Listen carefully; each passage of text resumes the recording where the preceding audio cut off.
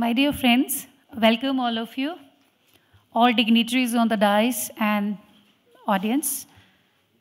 So today, the topic is very interesting, that clean city, green city. And many times we heard that clean Mumbai, green Mumbai, any city you go nowadays, and you will find the hoardings, clean city, green city. Some people talk smart city. So before I introduce my panelists on the dais, myself, MahaSeWA, I'm a green building and smart city expert and environmental scientist from IIT Roorkee, and also green building accredited professional. And I'm also vice chair of Mumbai chapter Indian Green Building Council. I know how many of you know about Indian Green Building Council because it is a part of CII, and we are promoting green building movement across the country. And before I take the questions from my audience, because you people are working on the different segments of the society, different areas of environment. Because when we talk about the environment, so we are talking holistically, each and every aspect, right? Which talks about air pollution, water pollution, we talk about waste management in the cities, so greenery in the cities, so many issues we can discuss on this platform. So as I was just talking about Indian Green Building Council, it is our organization which is in India now and promoting green movement. And starting from our journey from 2001, we started with one green building in the country. And today we are doing 6 billion square feet construction footprint as a green building in the country. So you can imagine the growth of, I would say, the mindset of the people is changing, which is a good, I would say, the positive move. And government is also participating with new green incentive policies, and a lot of things are coming up with the way of smart city. Our PM has kept this vision forward. So I would say now things are happening in a good way. At least we have started to talk about this topic. We are discussing on this platform environment agenda. Because I remember when I was doing my education in 1994 from Roorkee IIT, and I took this concept, particular subject for my study, and people were laughing, environment is just a subject of industrial pollution only. So what you will do, you can become you can do physical chemistry, organic chemistry or what you are going to do. So today I feel, my decision was really, it was perfect. It was the best decision. I chose the environment subject that time. Because today it is the utmost, I would say, need of the hour. We need to preach people, we need to teach all stakeholders about the green living. Because when we say green living, I'll tell you, if you just look back, our ancestors, my ghar mein, my dada, dadi, my all ancestors, they were green. Their living was green. If you look into my forts, like you go to Rajasthan, you go to MP, you look into Hyderabad, Golconda Fort, or some of the forts you can see in MP and Rajasthan as well. So you will see the kind of architecture we were using there. Itself, it defines the green living sense.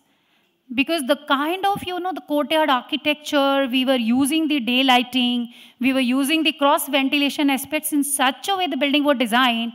So we were, just living without air conditioning. That was a part of our living. And similarly, apart from the design aspect, if you look into the materials, they were using that time, they were using local materials, they were using natural stones. And you see the technology, and there was not engineers or, the people, expert people like us. Still they were using that sense, responsibility sense was there. Similarly, if you look into the other environmental aspects, like water, like energy, like greenery. So when we look into the water conservation, if you look into the forts, they were having a large pond, rainwater harvesting pond. And in Gaon, in our villages, we call it Bawadi. I'm from Himachal, and we have still in my hometown, we used to drink water of Bawadis. There are small Bawadis there. Those are natural Bawadis because that is very pure and natural water.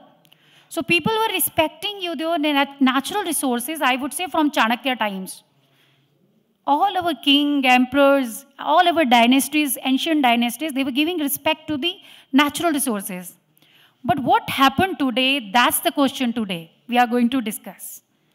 Because today our lifestyle has just, the way we are exploiting the resources, the way our population is increasing, the way the children are also demanding the new technology, we are increasing the consumerism.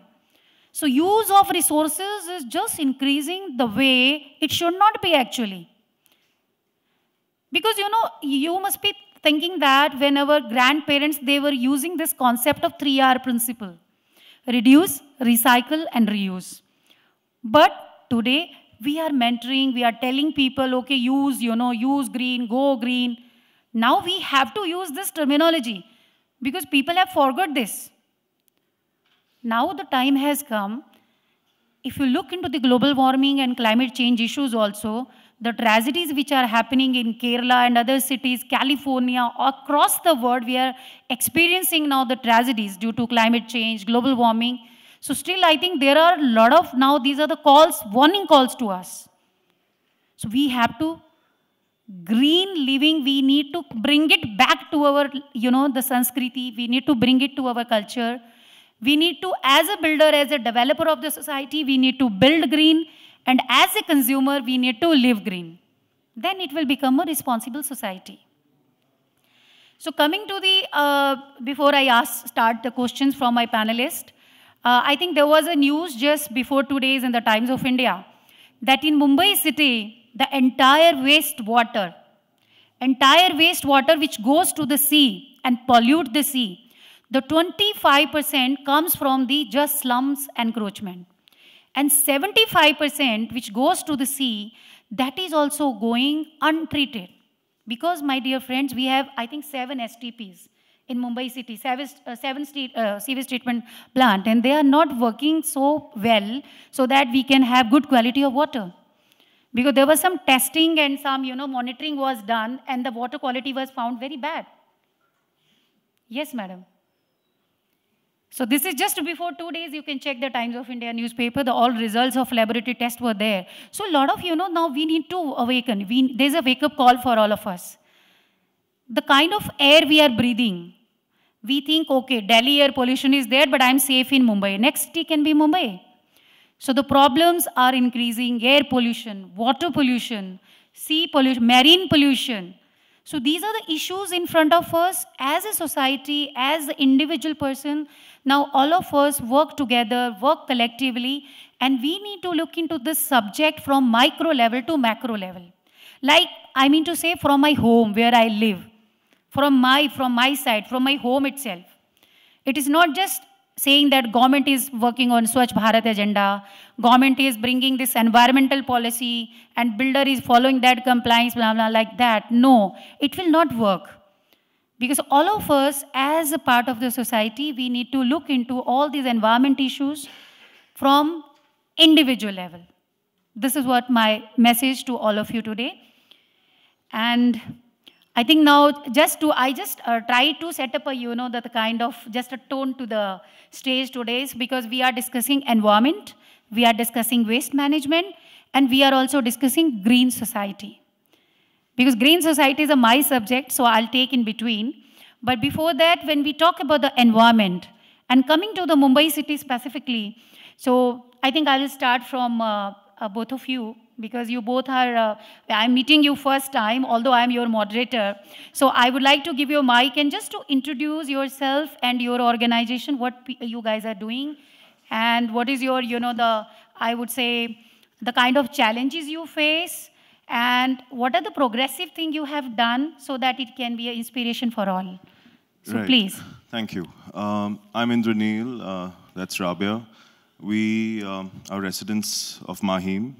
We moved to, just to give you a quick background, we moved to a sea-facing apartment last year, and we moved we moved close to the sea because we love the ocean and because we've got pets at home and we wanted to walk on the beach and we wanted to enjoy all the luxuries of staying on the beach. But that wasn't the case, is because when you looked out of the window and we moved during the rains, we just found lots of garbage and a lot of plastic accumulated on the shores.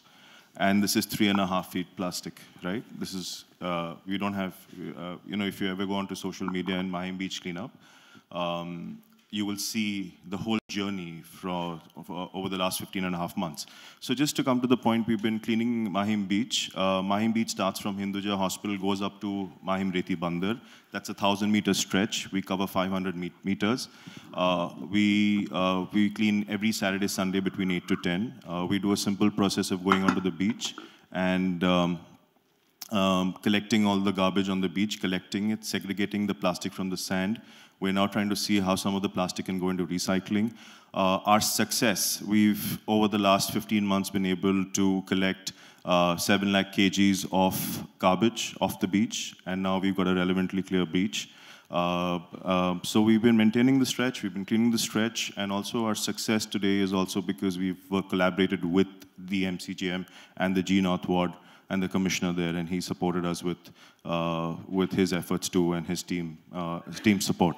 Yeah, I think I'll give it to Rabia. Rabia, in case you want to add something.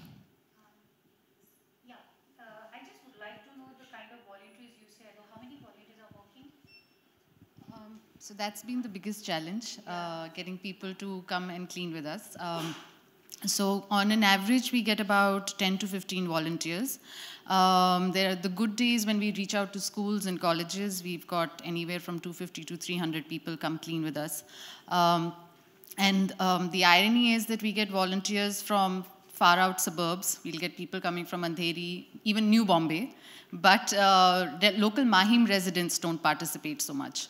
And we've tried to reach out to them, but they appreciate what we are doing, but they don't participate as much. The challenges that we've faced also have been because Mahim Beach is located right next to the Mithi outlet. So it's the first beach where all of the garbage that the Mithi carries gets accumulated. There is no filtration system at that outlet. So the 17-kilometer long river, you know, it has a lot of slums and a lot of industrial outlets on the banks of it. And I think a lot of them don't even have a waste management system in place. So everything is just thrown into the river, and it directly dumps all of that into the sea. And then from Mahim up to Prabhadevi, all of those beaches get this garbage. So 90% of the garbage that gets accumulated on these shores is coming from Mithi. And about 10% or 15% is what is being thrown by, you know, residents on the shore. So what we've done is and when we started, the situation was so bad that in places there was like almost 3 feet of plastic. And there were layers of plastic embedded in the sand. So the first day, in fact, when we cleaned, it was a really small patch that we managed to clean. And it took a lot of time. But it was extremely gratifying because you saw immediate results. And the water, flowed freely on the sand. And it just was such a nice feeling, and which is what made us go back again the next weekend and the weekend after. I'll tell you honestly, I'm not a morning person. I hate waking up early in the morning. But it was just that, that made me get up every Saturday and Sunday and go do it. And also we couldn't escape it because we just saw it from our window. It was right there in front of us. Also, I think it made us conscious of our own consumption and how much plastic we were consuming in our day-to-day lives. I think before this, I've read a lot of articles, I've seen a lot of documentaries on pollution and environment, and I thought I was a conscious citizen. But when I came face to face with the problem is what changed my perspective. It made me realize that I start my morning every day with a plastic toothbrush. And, the entire day, I use so much plastic, which I don't realize. So I think that made us a little more conscious about how much we consume, how do we reduce that, how do we recycle it, and find solutions, to that. You want to add something? Sorry, Mala, I'm just going to take a minute just to add, saying that when we saw the garbage on the beach, I thought I was being the active citizen, and being an active citizen, I called the BMC helpline a couple of times, okay. And I got no response. There was somebody on the other end taking my complaint and said that we will follow that up with action, but that never happened. And when we kept doing that, and when we didn't see result, we took action and matters in our own hand, right? We heard about Afroz doing a great job at MahaSeWA. We took some inspiration from that. And, I was more conscious. I was thinking it's not my job to do. It's somebody else's job to do. Why am I going to go clean? Because, it's not my mess to clean. It's somebody else's garbage. And also I was upset with the system. You're frustrated with the system. But Rabia said that, we should just start going, we should just start doing it ourselves and see where that journey takes us. Yeah. I think what as I said, when you... Sir, you belong to the same organization, right? Chairman of our society, building society. Okay, just give the mic. I'm sorry. Sorry to interrupt you. You can come here. No, it doesn't matter. Okay. Excuse me, I'm interrupting this one. They started this one only single-handedly, both of them only. The work was started by both of them. I am the chairman of the society which is looking after that one. I told them this is a very Herculean task we are trying to do, because for last 25 years I have been seeing that beach being cleaned up. The people will come and just dump it again there and just make a show of it. But they have done a very commendable job. And what they started it 1 year before. Only 2 of them used to go every Saturday, Sunday. Then the people started joining. I have not still joined them. I told them, I'm sorry, at this age I can't do it because I have got a very stiff back. I can't bend down and do that thing. You want to continue it. I have seen them at a stage sometimes helping along with the help of a BMC, taking out 10 trucks in a day on that beach.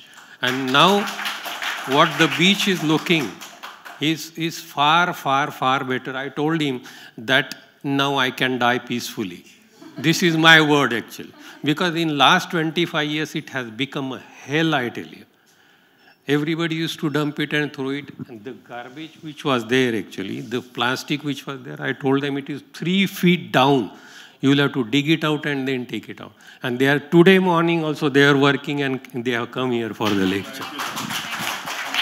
Thank you so much, and we really appreciate this kind of community engagement, programs, where really it makes a difference to the society. Before I come to the Indrani madam, I'll just ask one quick question from you. Because when you said plastic waste, that was your major focus. And we know that plastic need to be segregated and it need to be recycled in a very efficient manner. So I just wanted to know, how did you ensure that once you collected it, then it was segregated properly and, it gone to the proper, established vendor who's really, doing recycling and reusing that. So, yeah. So this is something that we are still working on. What's happening is that we've been able to send not a lot of plastic to the recyclers yet, because the BMC trucks are the only ones that are allowed to take the plastic from the beach. Or the garbage, or the garbage from the beach. So we've tried with Sampurna Earth. We've been able to give them about, I think, 5,000 kilos of plastic, which they use for roadways. Okay. Because beach plastic is also, the challenge is because it's got sand on it and it has chlorine. So regular recyclers don't like to collect it or take it from us.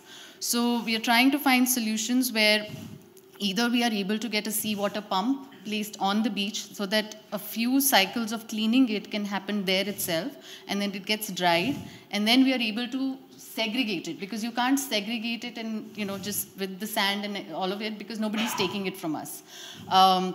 Like this morning itself, we took out all the milk packets separately and we washed them, and one of our volunteers was taking them to the Raddiwala to see if he'll take them from us. So the challenge has been, because it is beach plastic and because there is smell and it's got sand on it and the seawater, that their regular recyclers have not been very welcoming to take the plastic from us. Good. I hope very soon you will get, more engagement with CSR and some sort of, the organizations can participate. Yeah, because we just we just don't feel that we've been able to achieve that, like a full circle yet, because it's still going. That's what I asked this question, because the Mumbai is already facing, the landfill. We are already struggling. Where is the landfill available? Yeah. So that's where the reduction principle is very important. So we actually met the Plastic Recyclers Association in Dharavi. Yeah. And so they told us that if we are able to give it to them segregated, then they'll be able to take it from us, because the plastic that comes to them is already segregated. Yeah. So we are trying to get, we are not an NGO, so everything that has gone into this has been our money. So we are trying to work with corporates if they can sponsor a seawater pump at the beach, or if we are able to rent a little space where we can segregate the plastic, and maybe if, somebody can sponsor a pelletizing machine, then we can do it right there. Yeah. But if not, then if they are able to sponsor a place where we can at least segregate, employ people to segregate it, because we will need more hands to do it, and then it can go to the...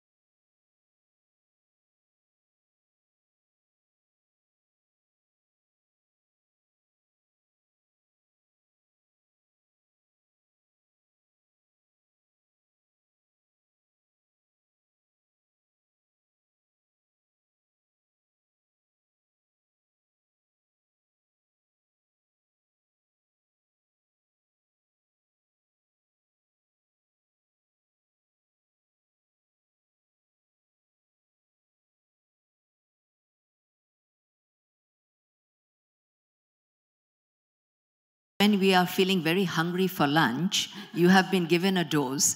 And to talk about waste management with hungry stomach is, I don't think, the very best.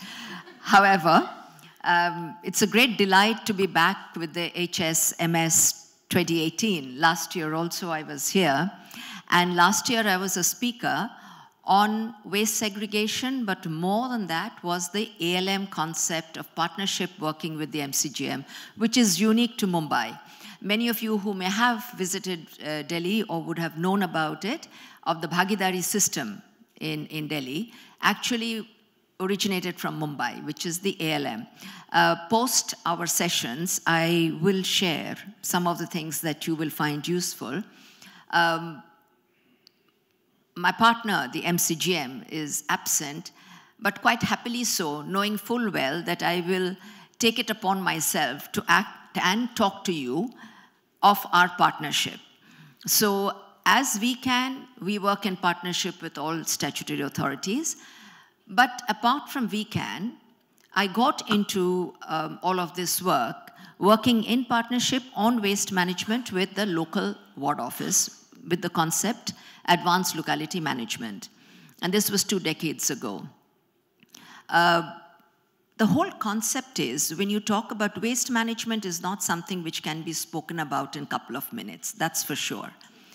I'll just briefly mention, since this is a housing society forum, so let's stick to the housing society part, because waste management and housing society is intrinsically connected, because the unique aspect of Mumbai, indeed of Maharashtra, is the concept of housing societies. That being the case, anything that we do in our daily lives is connected to our housing societies. Apart from the housing society, we also have what is called the chawl system. And of course, we have our famous slums.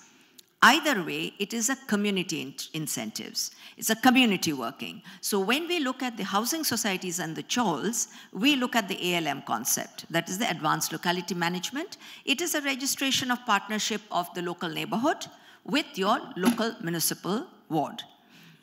And when you look at slums, which, by the way, exist just next to the housing societies, so we are all in it together. We are not exclusive. Each one of us are inclusive in our lives. So in the slums, which Mr. Dalvi actually specializes in, is the CBOs, the community-based organizations, as it is called, where waste management is concerned in the slums. Where beaches are concerned, because don't forget Mumbai, we are all an island, and all islands got stuck together, and that's how Mumbai came about. Bombay came about, and it's Mumbai. So beaches are an intrinsic part of our lives. Mahim Beach, I am really sad to hear, whilst you have done a commendable job, I am going to share some of the things you would have known about the famous Chowpatty Beach. Yes? So if Chowpatty Beach can be what it is today, or not what it is today, it became way back in 2001, I can't understand why all beaches cannot be. And as citizens, one responsibility is certain, that we have no business to litter our environment. That's the bottom line. Having said that, it's also important to get our systems working. Whilst it is commendable to support the system and to give our expertise to the system, there is no reason why we cannot ensure that the system works for us. So that is something which I won't take time, because I really know we are constrained for time, but I will share with you the learnings from Chowpatty. I gave you my calling card because I'm in the committee. So that I will talk. Juhu Beach was based on Chowpatty. So I don't see why Mahim Beach, Dadar, Versova, any one of them should not be regulated as Chowpatty has been. Okay, having said that, let's come back to waste management again. Waste management has got many segments. Bottom line is, every housing society is legally bound to ensure that their waste is managed. Now, when I say waste is managed, it doesn't mean that in situ composting is required immediately. Not all societies will be able to do that. Constraint of space, constraint of many other things could be the idea. But each one of us, as citizens and as consumers of services, have no excuse for not separating our waste. Now, every time we hear the word garbage, my garbage is not picked up. What we don't talk about is separated waste, because each waste is actually gold. And I had been speaking on circular economy, and I think that just boils down to circular economy. It's a huge subject. I won't go into all of that. What I will definitely say is each one of us can contribute in our own ways to ensure that first we separate our waste. Housing societies need to have some gumption. And I'm saying this with authority because my co-trustee is also the chairman of the society I live in. So when we look at a society, the first rules of separation of garbage, of waste, when it was in the form of garbage, was handled along with the ALM, with the MCGM, in a relay system of picking up the waste.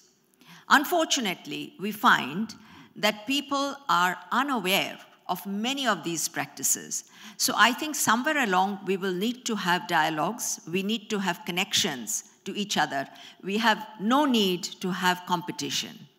But what we really need is coming together to ensure that we make sure that we don't duplicate our efforts. We learn from each other. And each of the housing societies need to get involved in waste management. Details can be found on our portal also, which can also be shared subsequently. But I would urge all of you to please visit the stall 6B. It's a fine example of how a civil society organization, the election body, that's the Election Commission of India, and your own MCGM are all sitting together. VCAN is the civil society partner of Election Commission and works closely with the MCGM.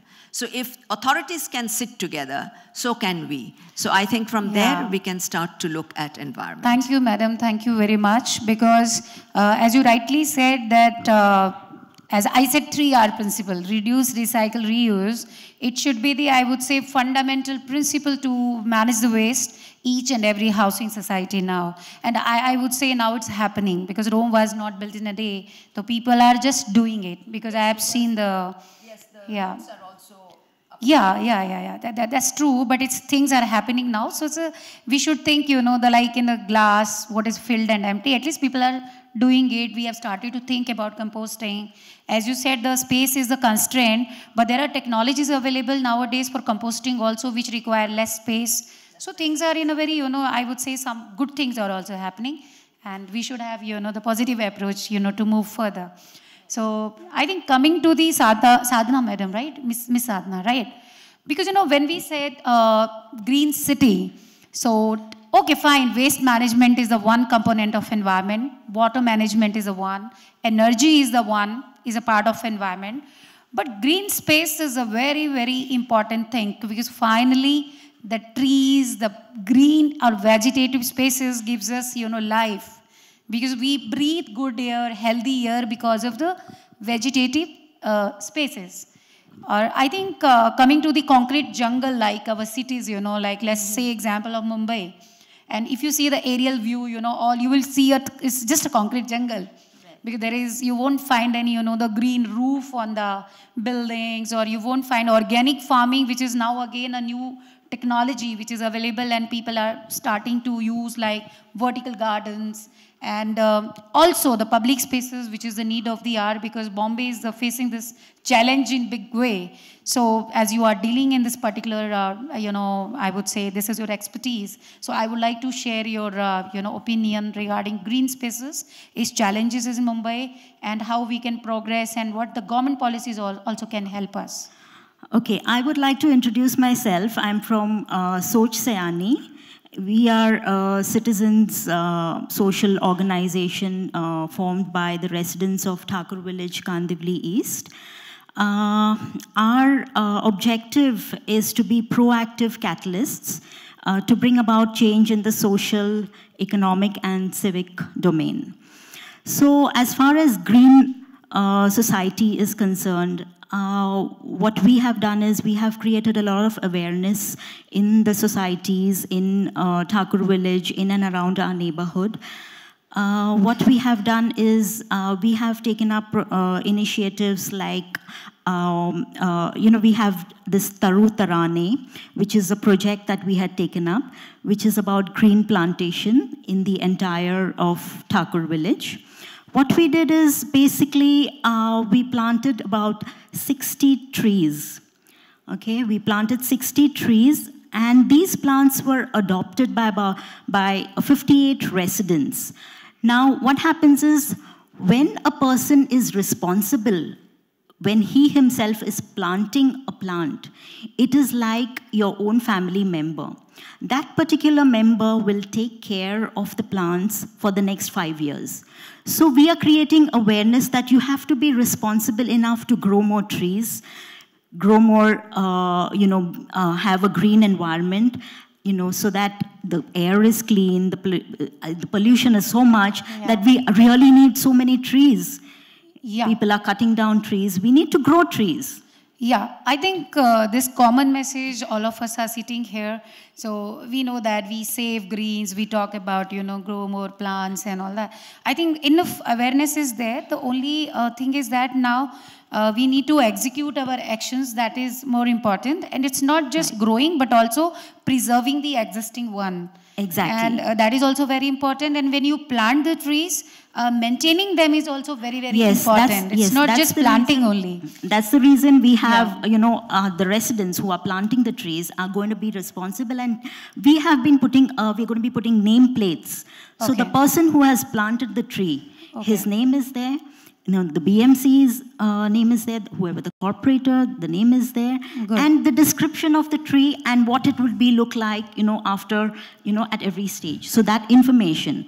And there is a QR code on the nameplate, so anybody passing by can just, punch in the QR code and see the information. I think I would suggest you, whenever you said that we put the names of the people on the tree or something, better if you put the, the plant's name also. Oh, that's going to be their there. Properties, and, so that your children can be also educated. The entire description is going to be there on the plate. So everybody is aware, you just scan and you get to know what exactly is the tree, when will it bear flowers, when will it bear fruits. All that is going to be there. Right, Sadhana, and people like you, starting from your home, your community. I think there are many people nowadays, we see from the social media, there are a lot of unsung heroes in the society who have grown, forest, I would say, in the 70 years of their life period. They are just working on just planting the trees and created forest along the shore of Godavari. A guy from the Assam, he has done this. And this, I just saw a story recently when a farmer from a small village, you know, whenever a daughter is born, so in the name of they plant a tree, and she will maintain, and somebody get married also, they will also plant the tree. So things are like happening in a very good way now. But I think the metro cities, we need to work a lot, because villages, already we have this culture.